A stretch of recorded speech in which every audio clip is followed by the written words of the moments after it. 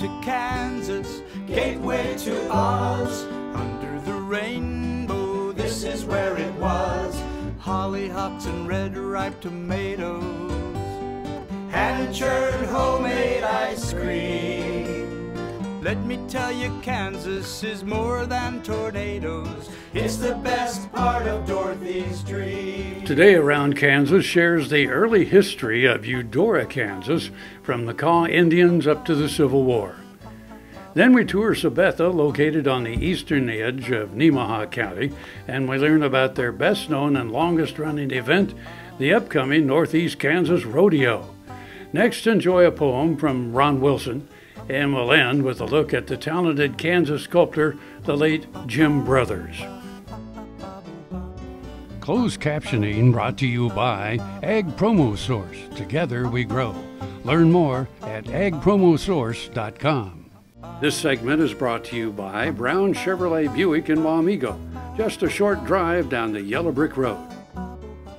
Well, good morning. It's Wednesday. I'm Frank. I'm Deb, and it's July. Can you believe it? And it's around Kansas. It's around My Kansas. ears are still ringing from the 4th. It's July all over Kansas, isn't it? Yeah. We got the heat to prove it. It's the middle of the summertime. Oh, yeah. What was it? I saw something on Facebook, and it was like this flame, and it was Kansas in summer. So. Well, did you see, there's been a couple of great ones on Facebook. The one going around, it was so hot we installed fans, and you've got a picture of the windmills, you know. Yeah. And then the other one was, I'm not saying it's hot in Kansas, but 2 hobbits just threw a ring in my backyard. So, it's been hot. That's a good one. But we had a really cool spring. So, oh, yeah. I mean, it got cold, even, you know, up into May, it got cold at night, you know, a couple of times. Well, we talked about that, you know, along about the middle of June into July. We're going to be going, yeah, what happened to all that cool weather? Yep. It's gone. It's gone. Won't be back till November, December sometime. Yeah. So anyway. But is it stopping people from getting out and doing things? Nope. Yeah. No way. Rodeo season's in full swing. You got rodeos everywhere. The one McCracken's coming up this weekend. Of course, we'll be talking about the Sabetha rodeo, but they're just. Have you been to a rodeo lately, Frank? No, have not in a while. I can't believe it. I mean, we were at the Wallace Rodeo, and you know, little bitty town of Wallace, but they had a wonderful rodeo, and these talented people, oh my gosh, and the kids coming up, that's what gets me. You got kids that are out there barrel racing and stuff, and the way they, you know, control a horse, and the confidence that these kids have, you know, in their riding, and it's amazing. It's something. Well, and then after the rodeos, then the county fairs will start, and then all of a sudden we're into fall. And yeah, well, Logan County Fair, you know, my new home county. Another year will be gone. Another year will be gone.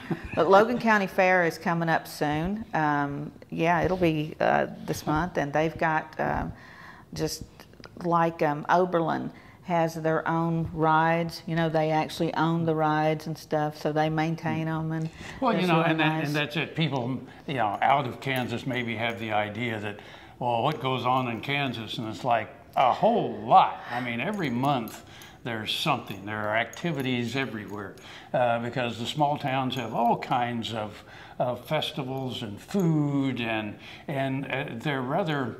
Well, it's eclectic because there are so many, you know, we've got Russians and Germans and Italians and Swedes and, well, you're right, the ethnic communities, and I was talking with a guy in Oakley the other day, and he was talking about the black community that was north of Scott City. So you had all the exodusters coming in, you know, so you had those little communities, you know, with their own particular flavor from the South. That community had come from Kentucky and settled. So they bring their own social customs, food, like you said. And well, and Native American powwows. And yeah, the powwow season is upon us. So yes, there's a lot going on in Kansas. Keeps us busy.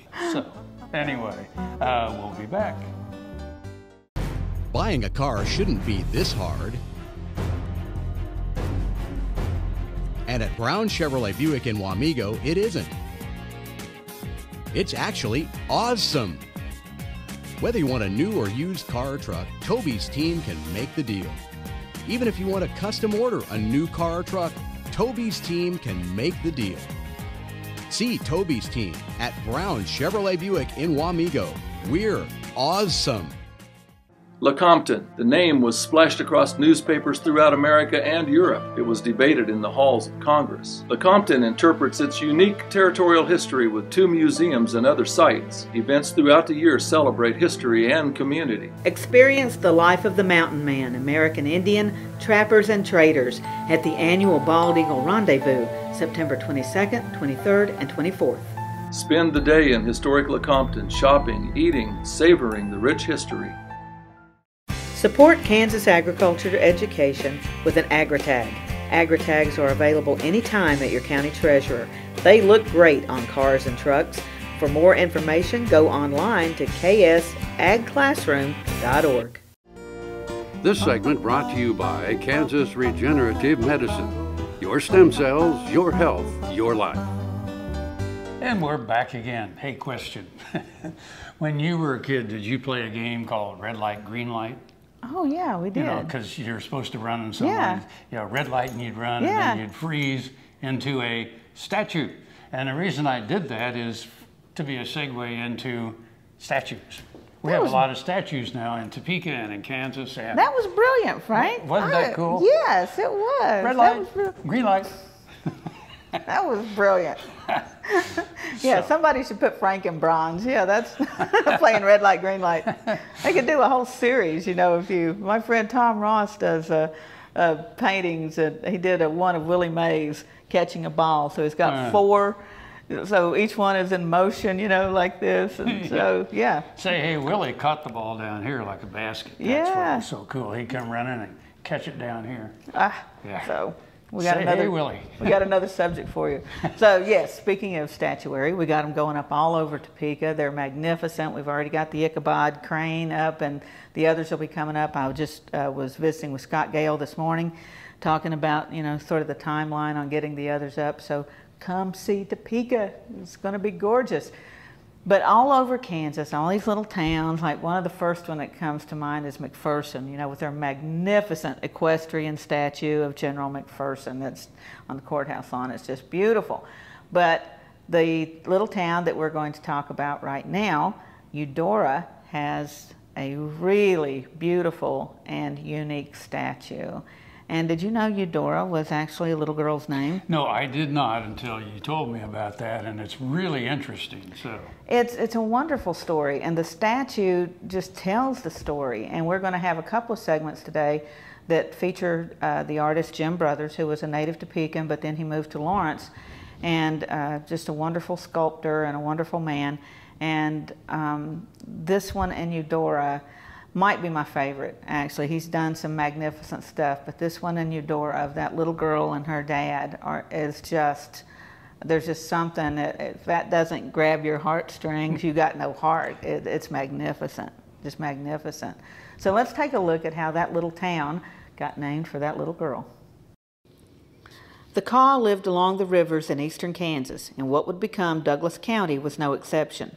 The Kaw were forcibly removed in order for the federal government to make room for the Shawnee Indian tribe. The Shawnees occupied this land until 1854, when, again, the government forcibly removed tribes to the Indian Nations, or present-day Oklahoma. A Shawnee Indian chief named Pascal Fish owned most of the land in the area and sold it to a German immigrant group in 1857. The Germans named their new community Eudora after Chief Fish's daughter.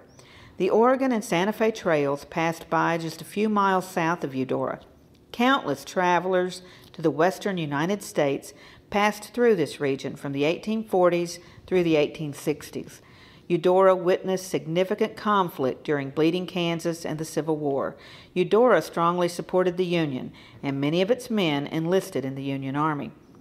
When William Quantrell led his Missouri guerrillas to destroy Lawrence in 1863, they stopped just south of Eudora. Quantrell enlisted the help of a young German boy to keep him on the main route of the California Road, since in the dark it was difficult to tell if you were on the main road or one of the many detours carved by travelers. Eudora residents attempted to warn Lawrence of Quantrell's proximity, but did not make it in time to warn the town. After the Civil War, relative stability finally arrived to the region. Eudora developed tremendously in the late 19th century and grew into a self-sustaining community, and today is a picturesque, thriving town of just over 6,000 residents. Eudora's namesake and her father have been immortalized in a bronze statue in the middle of town.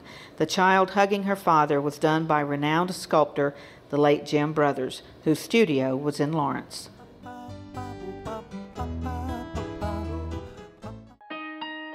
I dug trees by hand for years and years and years. In the process, I wore out my rotator cuff.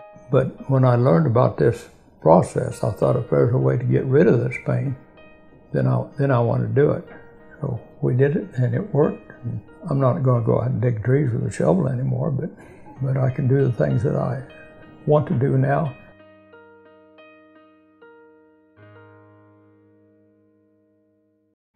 It's rodeo time in Sabetha. Come to the 61st Annual Northeast Kansas Rodeo on July 16th and 17th. Steer wrestling, calf roping, bull riding, and more. It's an exciting event for your whole family. The Sabetha Rodeo. Don't you dare miss it. Tallgrass Commodities offers producers bulk commodities at a reasonable price with reliable service throughout the whole Midwest. To find out more about Tallgrass Commodities, visit tallgrass.us or call 785-494-8484. Kansas Farm Bureau, the voice of agriculture, represents grassroots agriculture. The state's largest and most powerful farm organization stands up for its members through leadership development, agriculture education, legal defense, environmental advocacy, farm safety, and risk management. Members also enjoy money-saving benefits. To join our organization today or to learn more, go to www.kfb.org or find us on Facebook and Twitter. This segment brought to you by Kansas Grain Sorghum, growers working together. Find out more at kansasgrainsorghum.org. So we're back, and Ron Wilson gave you a week off, Frank. That was nice of him. Yeah, and you know, because we call him our poet laureate, and people say, you do know that's laureate. And I said, no. He's our poet laureate. Because he does cowboy poems. He does cowboy poems, and he does them really well. We're so thrilled to have him with us. And he's such a nice man. I was teasing him down at the Western Music Association meeting when I was a guest speaker. And Ron was there, and we were talking about things. He was just sitting, with the group. And so I had the podium, and I'm like, why won't you be my Facebook friend, Ron? And of course, he doesn't know how to work half, like most of my friends who live in the 19th century, he doesn't know how to work Facebook. And so I think I embarrassed him pretty good. And I told him how much he'd hurt my feelings and everything. So he's my Facebook friend now. And send Ron a friend request. Let's see how long it takes him to respond. Yeah. Is there, and I'm going to completely, kind of change the subject, and that is, there are a lot of songs about a lot of towns, and is there one about Sabetha that you're aware of? It's like I rode my horse to Sabetha and got in the rodeo. That's a good start, though. There we go. That's a great one. Ron, there's your first couple of lines. Now you just take that and go with it. So let's visit Ron in the little town of Sabetha. Howdy, folks. I'm Ron Wilson, Poet Laureate. If you haven't ever been to Sabetha, now is the time to jump in your car and head to the eastern edge of Nemaha County. This community of Sabetha has so much to offer residents and visitors. Citywide events bring plenty of opportunities for fun almost every month of the year. These include the annual Ride Across Kansas, spring and fall garage sales, the Twister Car Show in June, 4th of July fireworks, Albany Days and the Highway 36 treasure hunt in September, Halloween trick-or-treat on Main Street, Christmas window opening Friday evening after Thanksgiving, and Breakfast with Santa in December. But the best-known and longest-running local event is the Northeast Kansas Rodeo. Not many small communities in Kansas can boast that they have held an annual rodeo for the past 60 years, but Sabetha has the honor of being one that can. This year, on Saturday, July 16th and Sunday, July 17th, Sabetha will celebrate the 61st Annual Northeast Kansas Rodeo. This two-night rodeo offers a wide range of events for cowboys and cowgirls, including steer wrestling, barrel racing, team roping, calf roping, saddle bronc riding, bareback riding, and breakaway roping, in all over 40 calf roping events, plus everyone's favorite, bull riding. And the rodeo clowns and pickup men and women really put on a great show that is entertaining and appropriate for the whole family. The rodeo kicks off on July 16th with the annual Chamber of Commerce Rodeo Parade. This fun event brings young and old alike to the historic Main Street to see horses, floats, and parade riders with candy and goodies for everyone. The kids start off this parade with their own bike parade, and the children who participate receive a free ticket to the rodeo from the Sabetha Kiwanis Club. On Saturday, July 16, the rodeo events start at 8 p.m., and on Sunday, July 17th, they start at 7 p.m. Admission at the gate is $8 for adults, $6 for kids 4 to 12, and children under 3 are free. Tickets to the rodeo will go on sale beginning July 1. For information about where to purchase tickets or how to participate in the rodeo parade, contact the Sabetha Chamber of Commerce at sabethachamber@gmail.com. Visitors are invited to attend the rodeo both days. Sabetha has plenty of food and lodging for your family, and historic downtown to explore, one of the best 9-hole golf courses in the state, 2 major lakes for fishing, skiing, and other water sports, plus Somerset Park, a wonderful new ballpark that is also home to the Sabetha Lobos, a summer collegiate team. Many people and area businesses have come together over the years to make the annual Northeast Kansas Rodeo a hugely successful event. Those 61 years hold many memories and traditions for rodeo goers. Start making memories for your family this July 16th and 17th. Mark your calendar now. You won't want to miss it. Stop for the legend. Buffalo Bill Cody earned that title right here in Oakley. Celebrate its pioneering history and unique geography in 2 sites, the Buffalo Bill Cultural Center and the Fick Fossil Museum. Carnival, rodeo, tractor pull, demolition derby, grandstand shows, and more at the 55th Annual Logan County Fair, July 18 through 23. 83 and 40 and I-70 crisscross this hub of the Western Vistas Historic Byway. Stay for the day. Discover Oakley. Hi, I'm Annette from Jackson's. Our annual gigantic sale will be this Saturday, where every plant in the greenhouse and in our nursery, from annual to perennial, shrub, tree, or water plant will be half price. Don't miss our biggest sale of the year. WIBW Jackson's Greenhouse Garden Club members can shop Friday, Saturday, and Sunday when they present their membership card. They'll receive the 50% sale prices. Jackson's Greenhouse has what you need today. Around Kansas, brought to you by Santa Fe Trail Meats in Overbrook, or visit us online at sftmeats.com. One of the great summer traditions and fun things to do in the summertime in Kansas is rodeo. This is a salute to bullfighters and barrelmen. When you go down to the rodeo, there's folks you see as part of the show. They're a vital part of the rodeo's plan. I speak of the bullfighters and the barrelmen. They wear a painted smile and a floppy hat, suspenders and goofy pants at that. Their humor makes you smile. It's not deadpan, those funny-looking bullfighters and the barrelman. But when it's time for the rough stock events, it's them down inside the arena fence. If a rider's hung up or a cowboy's in a jam, he'll get saved by the bullfighters and the barrelman. Those bullfighters put their lives on the line to buy a downed cowboy some precious time. They're praised by the cowboys and loved by the fans, those professional bullfighters and the barrelman. Comedian and athlete rolled into one, they help the cowboys as part of the fun. If they can't dodge a bull, then no one can. I speak of the bullfighters and the barrelman. So let's salute this brave hero who displays his skills at the rodeo. Thanks for protecting cowboys since rodeo began. Those brave bullfighters and the barrelman.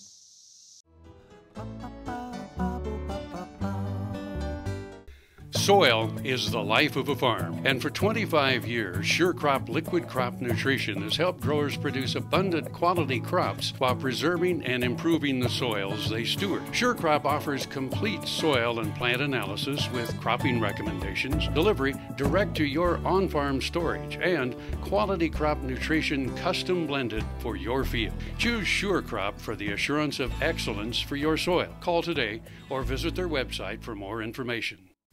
Valley Vet Supply is devoted to providing information and professional quality products at reasonable prices. Valley Vet Supply. Watch Ag AM in Kansas online at agaminkansas.com. Around Kansas, brought to you by Kansas Farm Bureau, the voice of agriculture. Go to kfb.org or find us on Facebook and Twitter. And we're back again.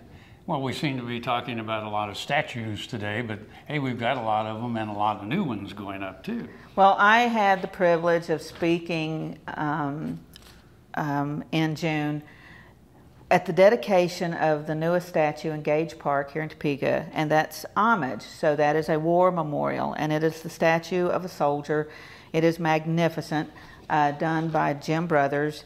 And when I arrived, I had actually been in Smith Center that morning for filming a Home on the Range documentary. And so I got up at the crack of dawn to be in Topeka in time to speak to this. And when I arrived, I was blown away because everything was already in place. It was overwhelming, Frank. I mean, it was all I could do to keep my composure. And you've got the pipe and drums from the police department. You've got the marchal band, and you've got all these veterans there. And the man who introduced me that day was John Musgrave. And if you go back in our archives, you'll find the interview I did with John at the Combat Air Museum when the Vietnam Wall was visiting, the traveling wall. And John is a hero in every sense of the word, and I was really humbled to be introduced by him and to share the podium with him and Chaplain Reyes Rodriguez, who was just also a veteran, and it was just wonderful. So you've got to go to Gage Park and see this newest statue. And you were talking about the eagle there. Well, the eagle that's there, it used to be over by 6th Street. Well, 6th Street at one time was Highway 40, and Highway 40 was the Victory Highway, which was in honor of World War I veterans.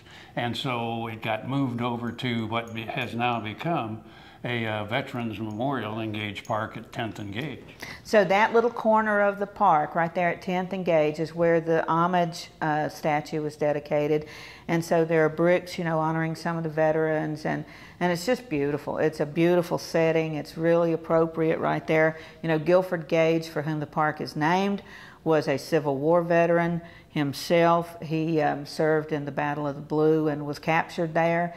The monument at Topeka Cemetery of the Soldier is one that he personally bought and paid for to honor his comrades in the Battle of the Blue. So Gage Park is a really fitting place for this memorial.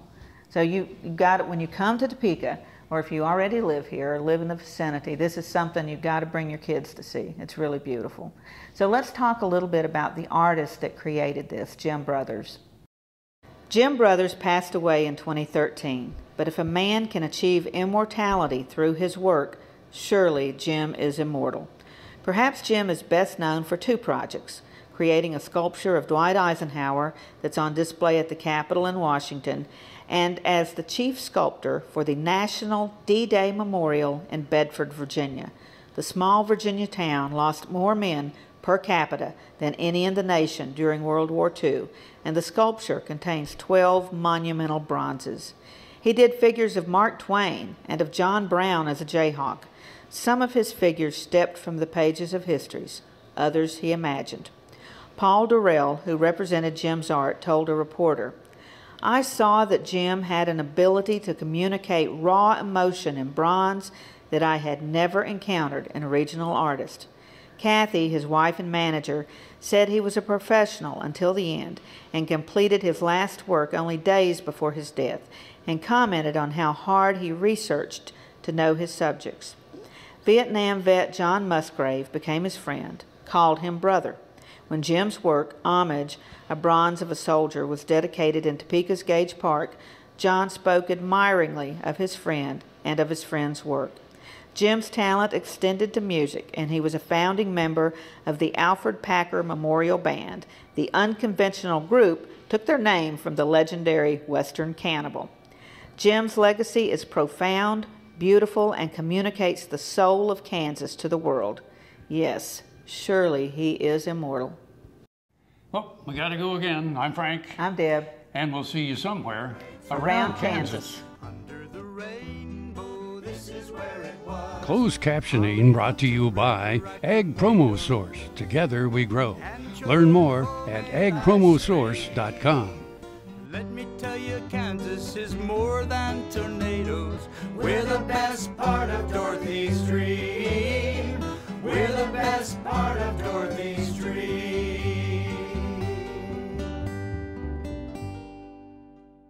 To see this show and past episodes of Ag AM in Kansas, go online to agamandkansas.com.